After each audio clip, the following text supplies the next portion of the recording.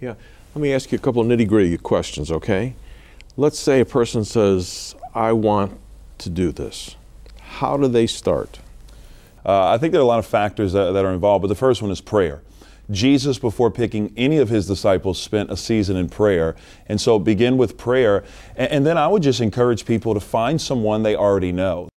We don't say, come join us in the fellowship hall today after church and sign up for the discipleship group, because we want it to be more organic, because we want people you live with, people you know.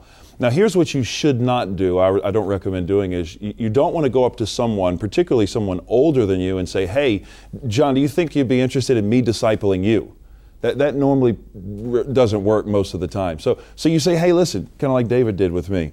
Would you be interested in studying the Bible, memorizing Scripture, meeting once a week, living life together? And you'll be surprised at how many people will say yes to that when you start it with prayer and then take action. You will be surprised. What is the goal of a discipleship group? I think the goal of the discipleship group is to be more like Christ, to be conformed to the image of Christ, to replicate that in the life of another person. I said this earlier, but I think discipleship without replication is not discipleship at all. Because if the meeting just consists of you learning and studying the Bible, which is great, and there's a season for that and there's a place for that, then it just becomes a Bible study.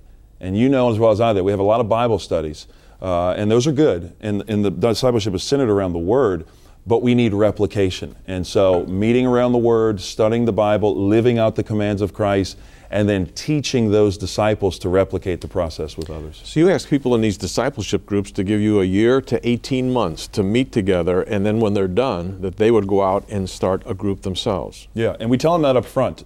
So we sign a covenant when we meet together and just lay out some of the ground rules, because we realize that the two reasons why people don't make disciples, and this is what I believe. The first one is they've never been discipled. It's difficult. It's really difficult. It takes someone on a journey you've never been on. And the second reason is this, is that when you don't know what to do, which I feel a lot of people would say, well, we don't know what to do, they don't do anything at all. And so I think there are a lot of resources out there that can help people in the process. But I know this about discipleship. The first step is the hardest. But once you take the first step, you'll see it's life-changing.